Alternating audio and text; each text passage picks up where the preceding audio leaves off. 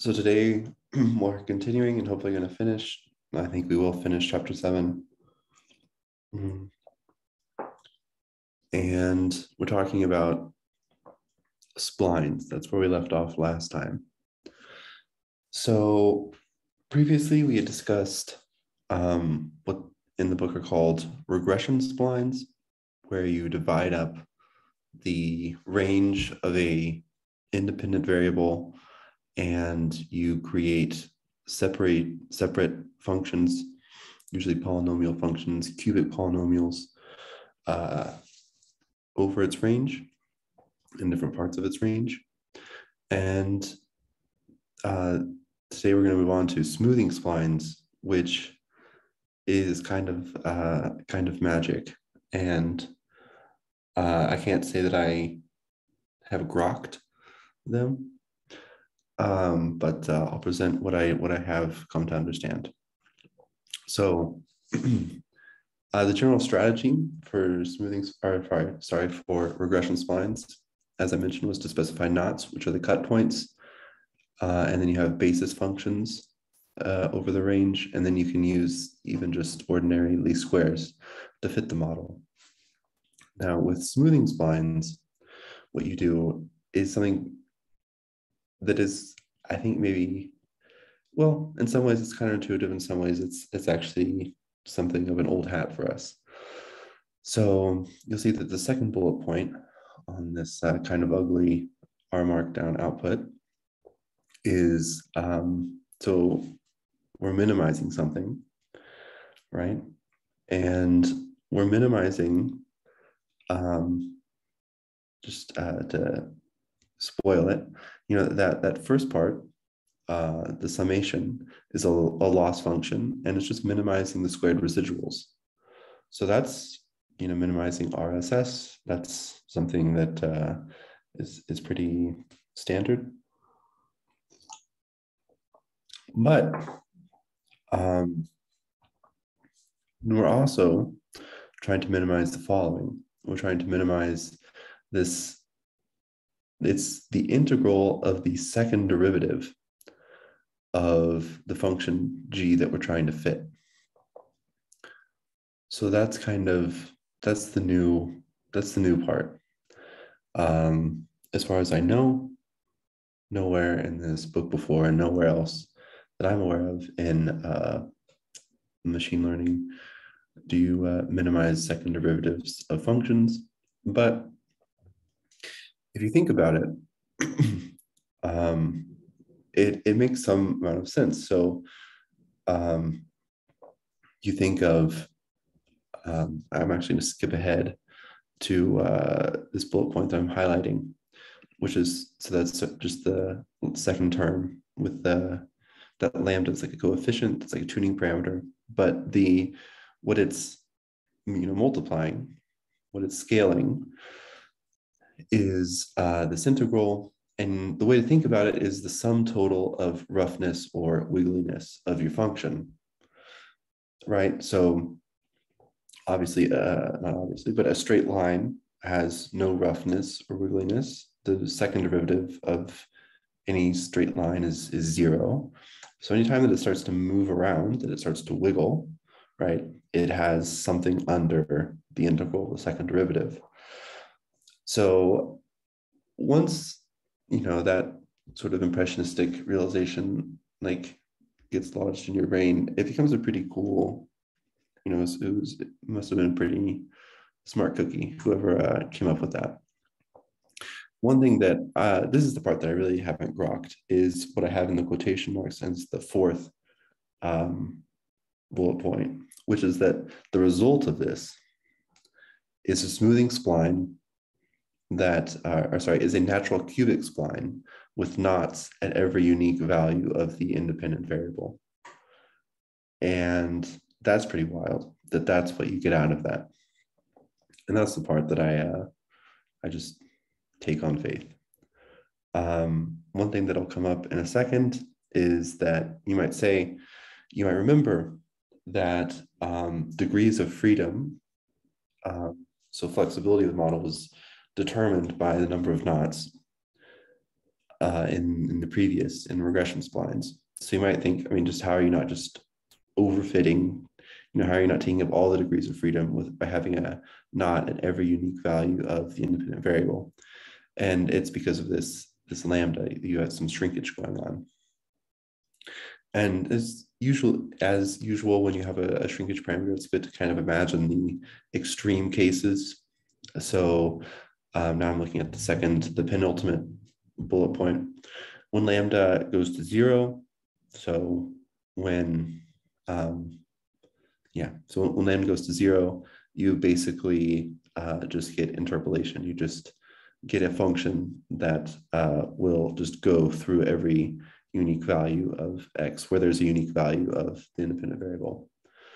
A quick question, just the lambda parameter here in that fourth bullet point, and this is maybe not fair because you already said you're not quite sure about that fourth bullet point, but in a natural cubic spline, is there a counterpart to the lambda parameter?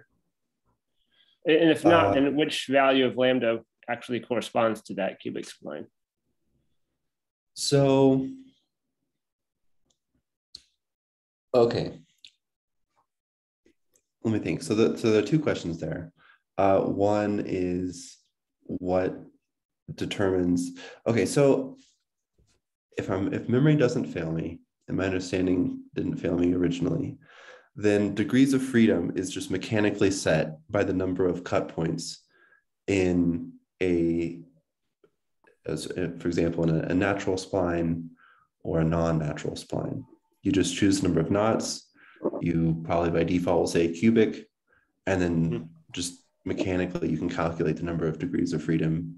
And I didn't remember a lambda parameter in that, but I could have been mistaken. Right, and so there is to that. So there is no lambda parameter there. I think your memory is correct. Is a shorter way of what I'm trying to say. And then to your second question, what lambda corresponds to?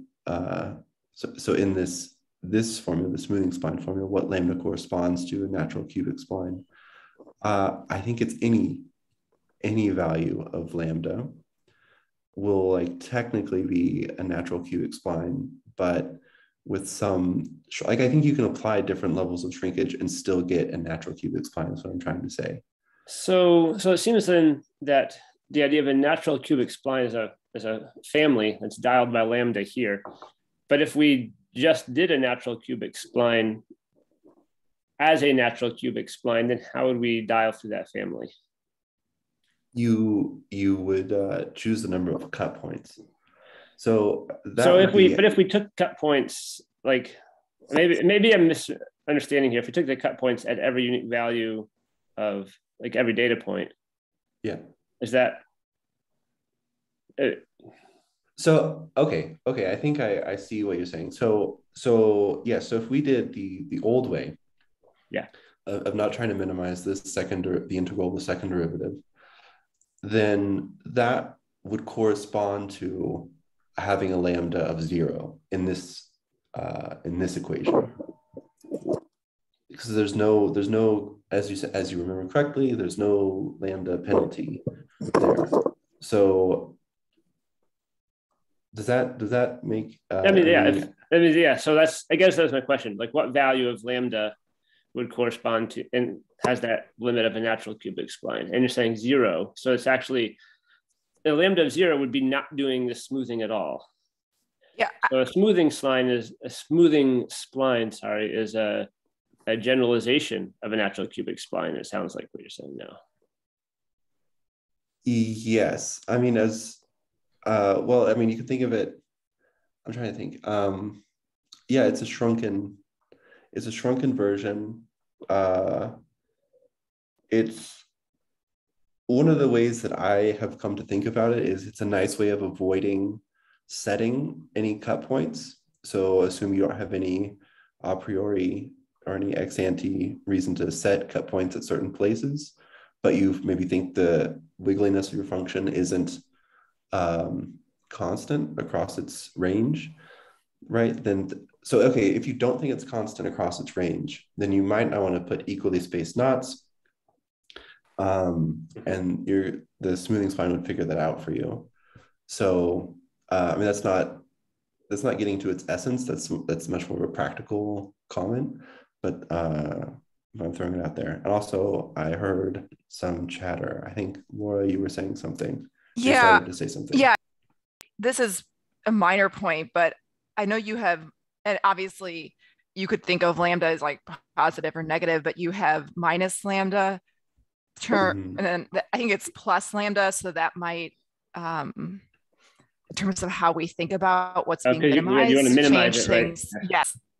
Yeah. I mean, if we're going to be consistent with the book notation, not that we couldn't use the way you have it, if we defined lambda more in terms of negative or approaching negative infinity, but that's just something that came to my mind when I was looking at it. And maybe you had a reason, Justin, for using negative in terms of how you're thinking about it versus adding the lambda term. I'd be curious to hear that. No, I think you're attributing too much intelligence to me there. I did not intentionally, that was just, the inevitable result of me writing LaTeX from a book, from trying to do it from looking at one tab, looking at one screen, looking at another screen. So that's a typo, and I appreciate that you caught that, and I appreciate that you thought I maybe did it on purpose. No, I didn't know. And obviously, I know somebody who also, when you do LaTeX, there's a lot of potential to, accidentally type something. But I just wanted to make sure that I had a understanding of where you were going with it. Yeah. No. You are trying to. Right. Never mind. So yes, you would want to add that because you're trying to minimize the wiggliness of the function. It's like the penalty. I mean, yeah. Sorry, Justin, can I say something? Of course. Maybe there's oh, sorry, I just need to speak a bit. This value G here maybe it's a bit confusing, because if you had put like F instead of G, general G, that would have been more clear, because this is the difference between the prediction and the observed function, the function of the observed values. So the difference of these two are the residuals that you exponentiate to 2, and then you summarize them all, and then you adapt it with a sort of like this is a slope, a sort of slope, and then the rest of the things. I really like this roughness on weakness, which really gives the idea about what actually does. Because it's a setting the things around the points that you that's the thing that you want to do, no? You want to set a smooth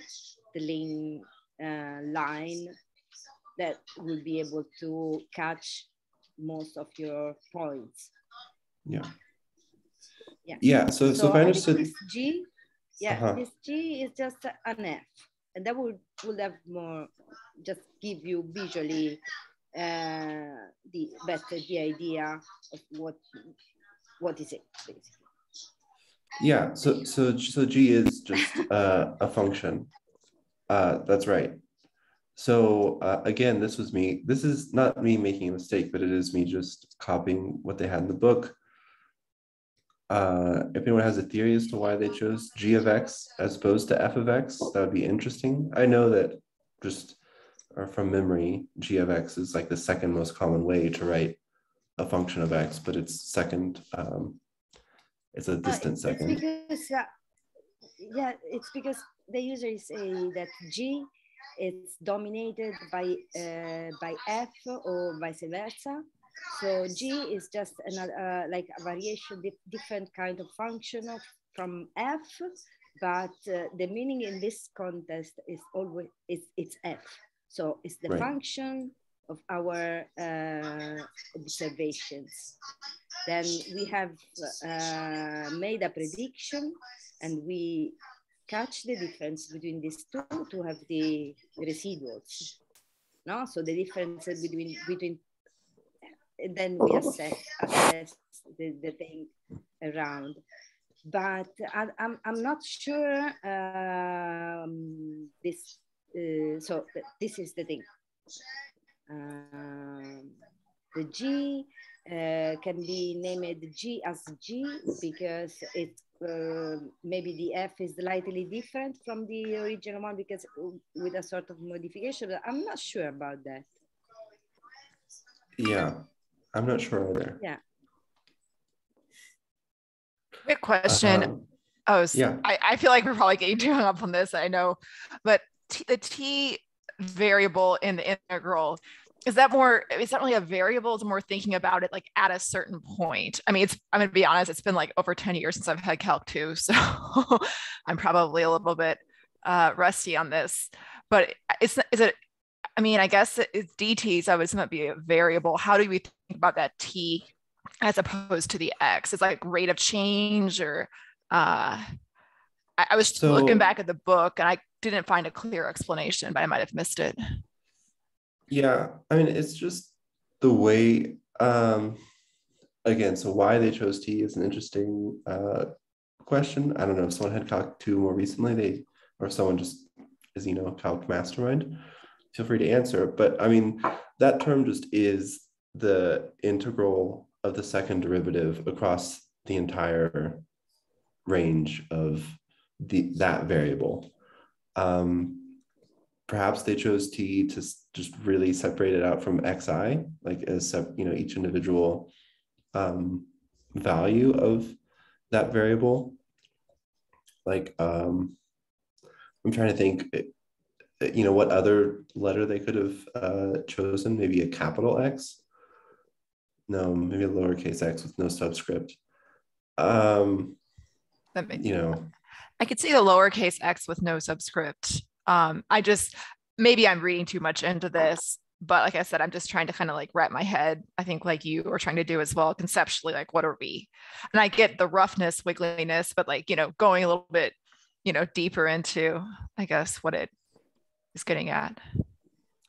I also found the change in variable very confusing, but it is a valid point of, like they don't use just X, I guess, or I don't know. But I think if we just kind of accept it, it works. Probably. Yeah. I know. I have a feeling we're kind of getting into maybe a little more. Yeah. If we were doing elements of statistical learning, maybe this would be a more worthwhile conversation. So. No, it's a very worthwhile conversation. I think it's worthwhile to understand what the equation is showing. Like, don't just gloss over, just accept it and move on. It's good to actually understand it. So thank you for bringing that up. Yeah, I think the next slide is well, not really a slide. If you imagine it as a slide, there's gonna be more hand waving happening here than even on the previous one. So I see no sun voodoo because to me this is just wild. So when you fit this, when you perform this minimization, you end up getting this matrix. So there's this S sub lambda, right? Because each version of lambda will give you different values. Will give you different wiggliness or different roughness. But so you get this n by n, where n is the number of observations. You get this n by n matrix. And to me, this is the part that just blows my mind, just coming from, generalized linear models, that your predicted values, so that's the G hat. So sorry, Federico, we're still using G. We're still using G. So your predicted values are actually, well, it could be a translation of the original observed values, and that to me is just oof. So anyway, that's what this y is. That's the vector of your observed values, and to me that's pretty crazy. So anyways, I just put that in there. Just I don't have any. Anyway. They also talk about effective degree. Justin, sorry, because I made a mistake with this, but it doesn't matter if I do the prediction minus the observed one or vice versa, because I square them, so that's fine. But the thing I do when I read these things is to visualize, you know, what I'm doing in simple ways, and so just reduce the amount of the problem to a very simple problem, and then how can you explain to the others? So you use symbols to say that there is a difference, no, from this value, which is the predicted one, and the observed one. So you have a sort of you have an element which is on top of the other, and for explaining the others, to make the others understanding of this manipulation, you need to use an element that you add. I'm talking about this G hat equals to S lambda thing. Yeah, I mean, when you do the calculation, you understand everything, but when you need to explain to the others, you need to add a symbol for let the other understand what did you do. If I use a double hat, for example, on both sides of this equation, that won't be such as clear as if I say I have made an addition to this element. So this S is like makes you understanding what that there is an element which is used this way within this function. With this modification implies an element which is multiplied with the function of the observed values in this context. But we might go out of the tangent. So let's say,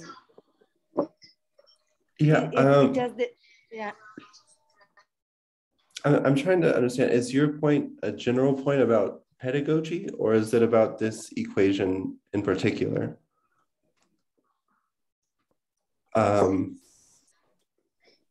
So no, maybe just the understanding of the equation and what is this S means. Okay. Does this? Yeah, no, I mean, I'm trying to preface this entire, I mean, I called it Notes on Voodoo because I'm not going to explain, you know, I'm not, since I myself don't understand sort of the magic of smoothing splines, I realize going into this that I'm not going to be able to convey more than I myself understand. I'm not hoping for a miracle on this Tuesday morning. I'm so with this slide, which I mean I'm going to try to go through quickly now.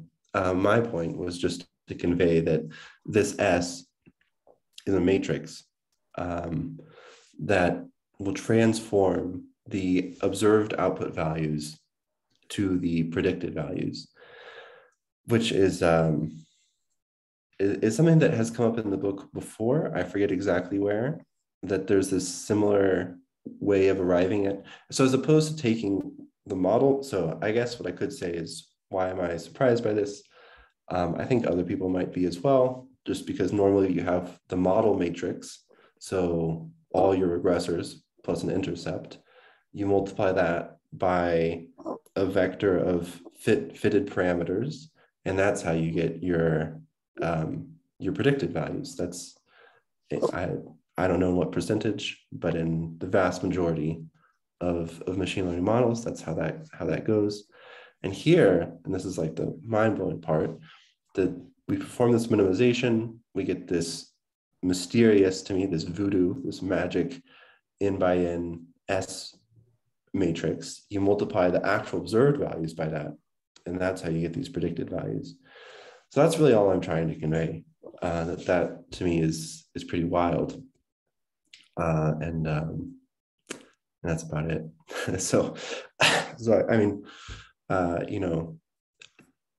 I guess I could have put, S is a member of n by n matrices, Y is a n by 1 column vector, and G hat is an n by 1 column vector. But I had hoped to do that in words.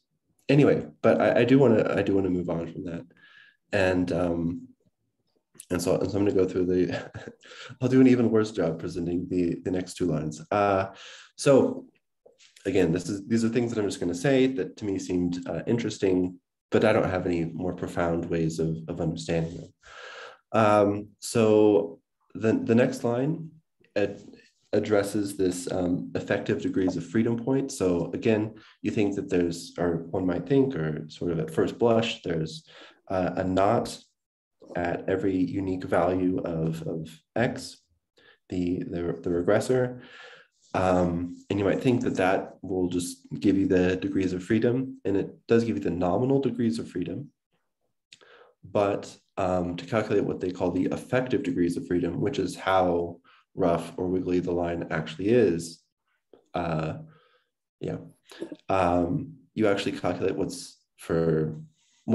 this is the sum of the diagonal elements of this n by n matrix. And from linear algebra days, one might remember that that's called the trace of that matrix. So again, I don't have any profound things to say about that, but you take the trace of this matrix, and you get the effective degrees of freedom. And then the last thing, and this is again appeared somewhere else in the book, or what I mean is that some other model had a similar. I think it might have been the lasso. In any case, where there's something that looks like an analytical solution to leave one out, cross-validation error. So that's what this is. This is the formula for leave one out cross-validation. So, by the way, Sham, your microphone's on, just so you know.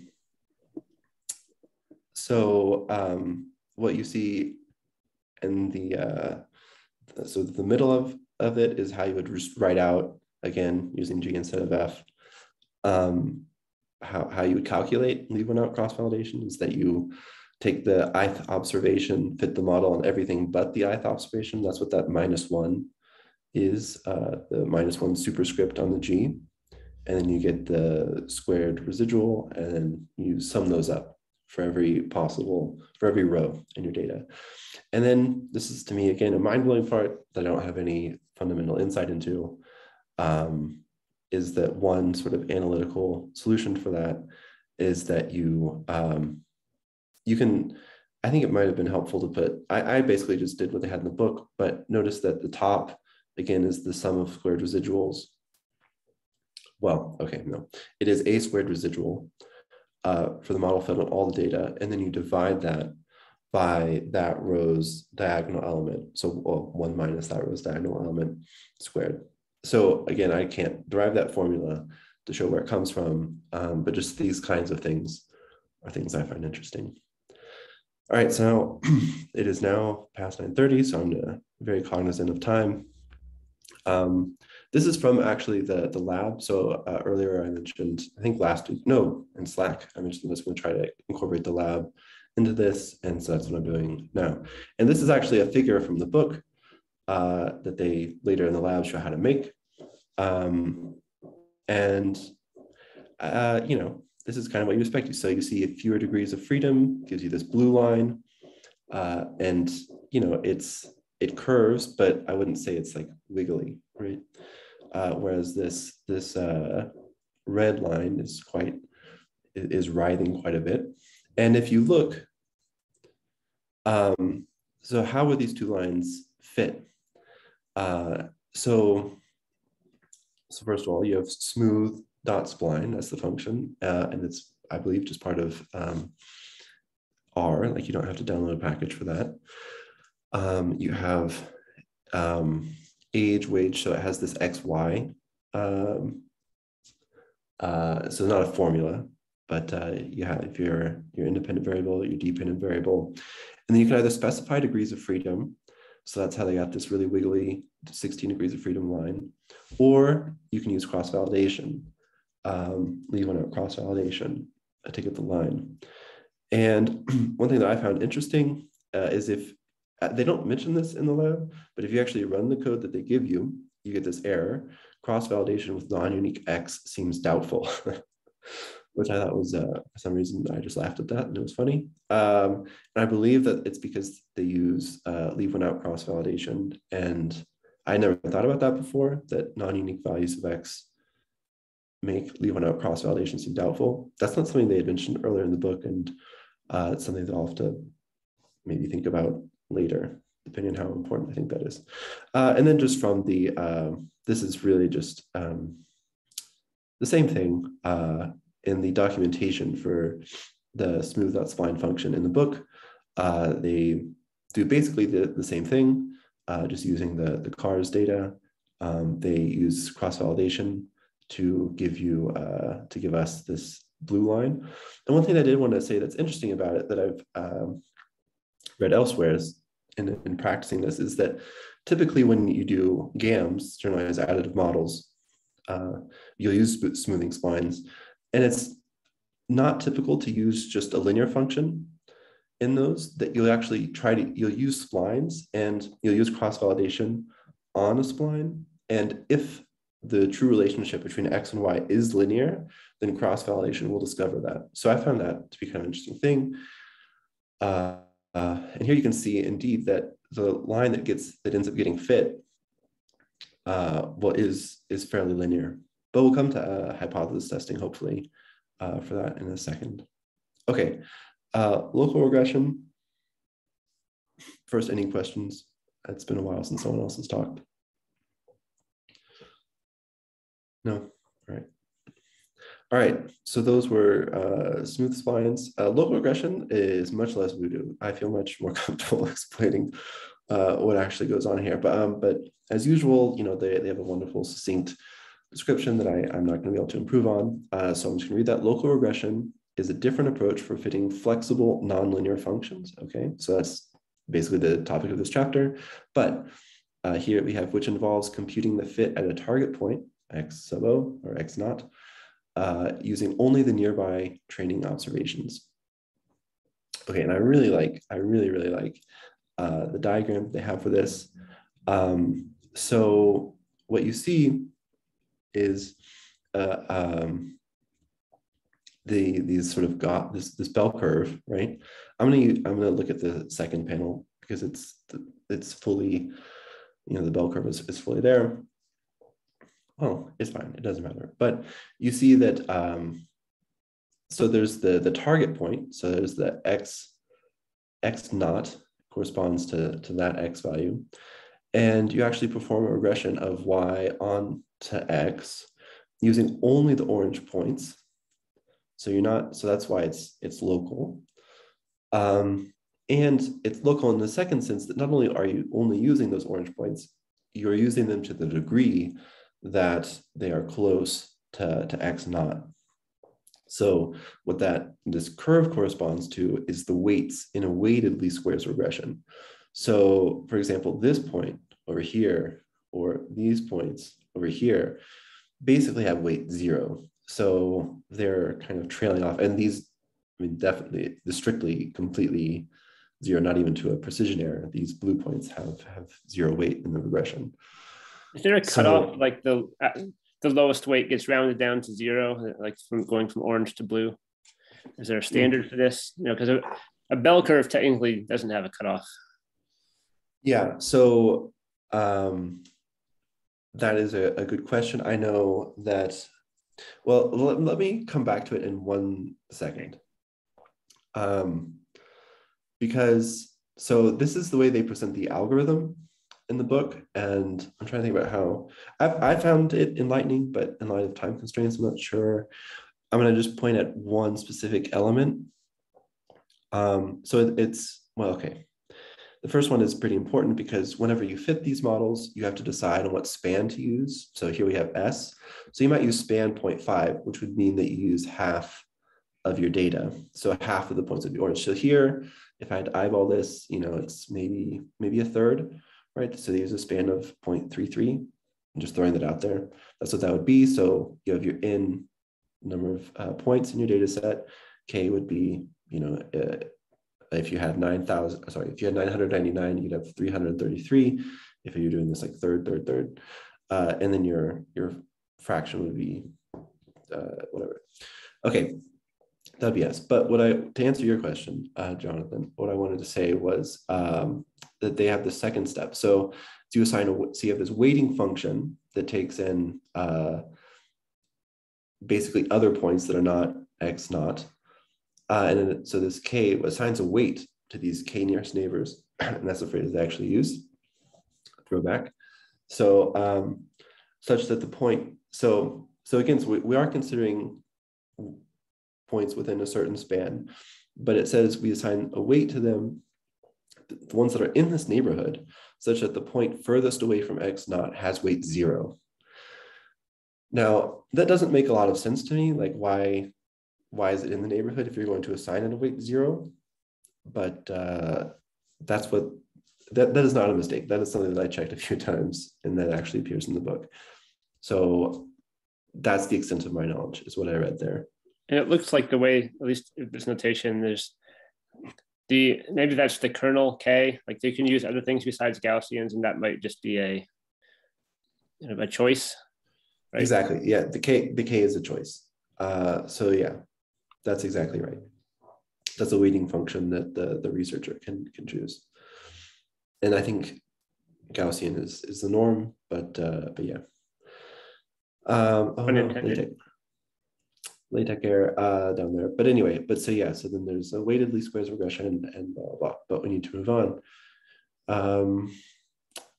I think this is one of the more important or interesting things, is that it can work with more than one explanatory variable at a time. So instead of fitting a line, you fit a surface, and I'll show that in a second. This is really just to show you that we're doing the same type of thing. We're fitting a curve to some points, and in every case, we can determine effective degrees of freedom and determine how wiggly it is. Notice, interestingly, I think it's interesting, I don't know, that it's when you have a short span, it's much more jagged than when you have a high degrees of freedom in for example, smoothing splines. I think that's interesting. But you may remember when we did K nearest neighbors and you set K really low, you had really jagged decision boundaries. And so here we're also determining sort of how many span determines basically how many neighbors are used in determining the fit at a given point. So that's interesting. Let's see, this was interesting. So, here's some historical temperature data. And I think I wanted to show you this because you may have been doing local regression more than you realized. So anytime you use geom smooth or stat smooth in ggplot, you're probably using low S. And so here are just some different spans, span 2, 5, 8. And so that's what this does. But so here, I actually had to specify to use low S because of this. I really should have made this into bite-sized chunks. Well, I'm just going to highlight what I wanted to give. So stat low S is used when you have fewer than 1,000 observations. Otherwise, you actually are using a general additive model when you use geom or stat smooth. And if you're curious why, we have anecdotally lowest gives a better appearance, but is omega in 2 in memory. So it is less efficient for memory. So I thought that was interesting. So yeah, so smooth functions in stat smooth. Anyway, again, moving on swiftly.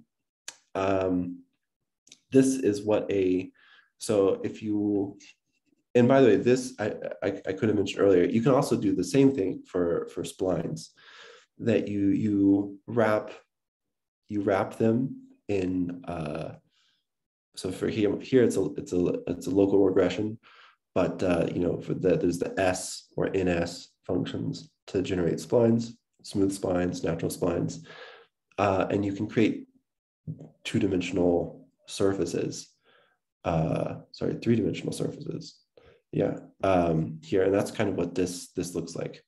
You have to use this Akima package, and this is from the lab.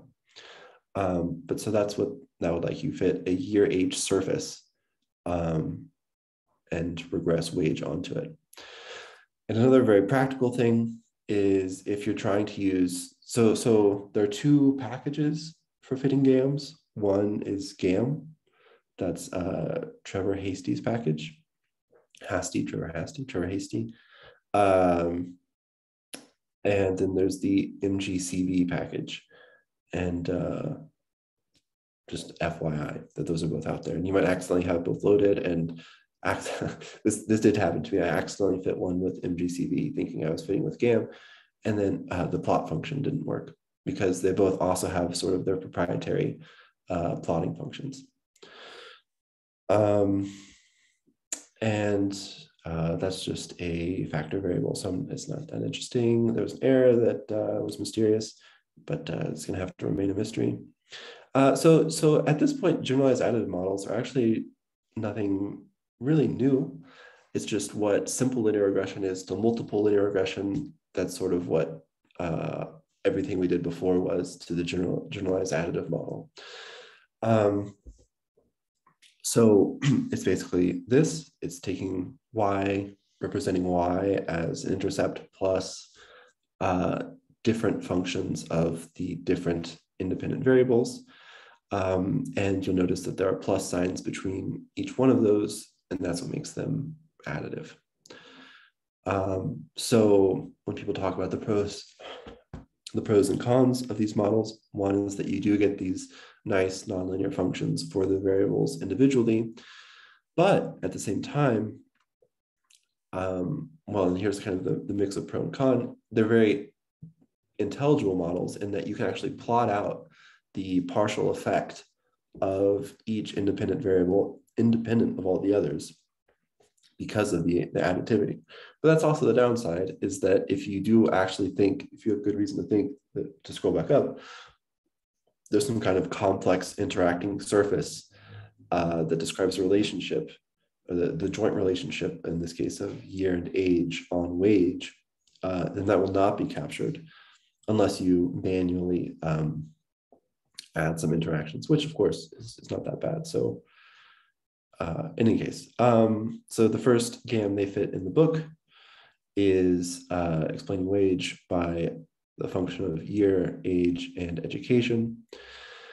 So, well, okay. And just to kind of bring the lab into this at the same time, and also point out something interesting, is that depending on what functions you use to expand the variables, you can actually fit these with just OLS. So in this case, for example, they have a natural spline with 4 degrees of freedom for year, with 5 degrees of freedom for age, and then include education as a factor variable. And you may remember, if you use plot on a linear model object, you'll usually get a residuals plot. But you can use plot.gam, and I think that G should maybe be capitalized. You can actually get these nice partial effect plots. And this is what people mean when they say that it's still intelligible, that GAMs are more intelligible than other more complex nonlinear models, is because you can still see, okay, like, here's the effect of age on wage. It has this squiggly thing, but I can think about the effect of age independent of year and independent of education. Okay, but when you start using smoothing splines, you need to use a GAM function. Again, it can either be from the Trevor Hastie's package, or it can be from MGCV. I can't tell the difference, man. Yeah, so they actually have pretty similar effects here. I was actually worried that I was like going colorblind or some like inverse colorblind and noticing differences in color that don't exist, because these look exactly the same, despite the fact, again, that these are both natural splines. This is a smoothing spline, and this is a local regression. So that was interesting. I had the section on backfitting and partial residuals. It's pretty cool. There's a problem from the book that I actually just copied in here, that just to show you stuff. And it was pretty wild to me, but I encourage you to check out problem 11 from chapter 7. That's easy to remember, 711. I definitely would encourage that. Let's see, what else do I want to say? I still have 10 minutes. No, I think GAMs are really not, I mean, once you've understood basis functions and splines to your satisfaction, GAMs are not, are not that different. Yeah, plot GAM, it should have had a capital G. So just, how do you work with these in R? Again, you can use the linear models and use the same formula notation. And then you get these partial effect plots. That's nice. Not your grandmother's residual plot, there it is. I think this is probably the last thing I talk about. One thing that I like, and this is both part of the GAM packages output and the MGCV packages output, is that you can do things like this. So here, notice we have 3 models being fit. All of them have the same outcome variable. What's different is the representation of year. So in the first one, year doesn't appear. In the first one, it appears as a linear term. And in the last one, in the third model, it appears as a smooth spline with 4 degrees of freedom. So these are nested models. They have nested complexities. So that means that you can put them in an ANOVA and see if sort of the benefit of an explained variance is worth the degrees of freedom that get taken up, basically. And you can do tests like this where you see, okay, so adding year to my variable, to my model of wage was worth it, very significant. The alpha equals 0.05, but adding it as a spline instead of just a straight line was not significant anyway. At alpha is 0.05. And so that's one way you can test for a nonlinear relationship, in this case between wage and year, after having controlled for age and education. So that's nice. And you can actually get these, you can come to similar conclusions with the summary output. So if you do summary on a model fit either with GAM or MGCV, you get a similar table with MGCV. You get this ANOVA for parametric effects. So that's the linear contribution of the terms. And you also get this ANOVA for non-parametric effects. And so here again, we see that year should be included in the model,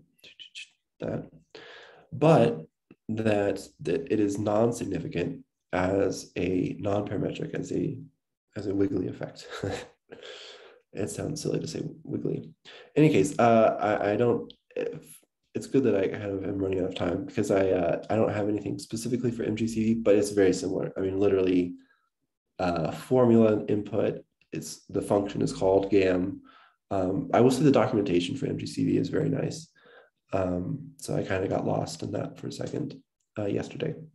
And for tidy models, it's actually, there's really no documentation yet, but from what I understand, it exists. There is a way to fit it, fit generalized additive models, but so far the documentation is completely bare. So I think. So Justin, I was actually playing around with the tidy models for GAM because I was going through the guide, for the lab. Yeah. And you can't, as far as I can tell, you can't use a workflow object with it. You can do it using parsnip. And I'll have to just copy that code and paste it in the Slack channel. I'm not sure that I did it right, but I certainly got some kind of something back. So yeah, it's not, I was a little disappointed that we couldn't do like the workflow, and I wasn't quite clear based on the documentation of like how to tune parameters exactly. It seemed like maybe you could, maybe you couldn't, maybe I just didn't understand what the documentation was saying. So I'll put that in the Slack channel and people can comment or, edit whatever you want to do. Yeah, well, that would, I mean, I think if you were to do that, then there would be just an increase in the world's, like a very noticeable, sizable increase in the world's documentation for tiny models, generalized additive models, because it's pretty bare. It is. I was kind of surprised. I had to, like, the searches just didn't come up with many things at all. Then finally I found something in the documentation that was sort of helpful. Yeah. Anyway, that is the end for me. So I'd appreciate anyone to just drop any wisdom in the last 5 minutes. That'd be great.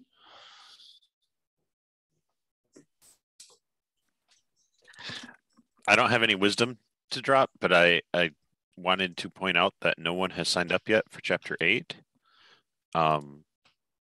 So if someone would like to do that, that would be cool. If not, we'll figure it out. So, yeah. Anyone have any other thoughts about 7? I have just like in the 4 minutes we have left, just something for discussion. The span, and to be honest, it's been like a couple weeks since I read chapter 7, so I may have forgotten. The span. Okay, there I am. I'm thinking in terms of linear algebra, right? Where you think about a span, like does something span R3 or whatever. How would we think about that in terms of, these models? Anybody have any thoughts? You mean like which models span, like which space of models spans another space, like which ones overlap? Yeah, well, I'm thinking obviously the span has to do with the degrees of freedom, right? I have to go back and look at the notes, like I said. But my intuition says there's a reason why that word was used. And obviously we know we can represent linear models in like matrix form, So I'm just throwing that out there. I haven't really fleshed through all this or in my mind or read through the relevant passages again. And I don't remember if there is a specific formula for span. But yeah, I'm just throwing that out there. My intuition is that they're not the same span. Because so span, if, for example, for local regression is given by where like span equals k divided by n. So the number of neighbors you're considering divided by the size of the data set. So again, so if you have 1,000 points, you want a span of 0.5, you'd use 500. Okay, so maybe I'm overthinking this. I wasn't sure if that S was span or something else. I must have missed that, but that makes sense, I guess. Yeah, no, just to briefly bring this back up. So for example, for local regression, when you write, for example, stat smooth, right? And then you specify span as 0.2, right? So I'm pretty sure that means that so which one was this? This is blue. Like that. So at each point you're using, 1/5 of the data, right? Whereas, for example, for this slightly more wiggly red one, you're using half. And for this one, for the golden line, you're using 80% of the data. So that's what I think span is here. It's actually it's about nearest neighbors, really. Okay. That makes a lot more sense, and I do think I was overthinking it. So thank you. Well, thank you. But I could be wrong, but I'm pretty sure that is right.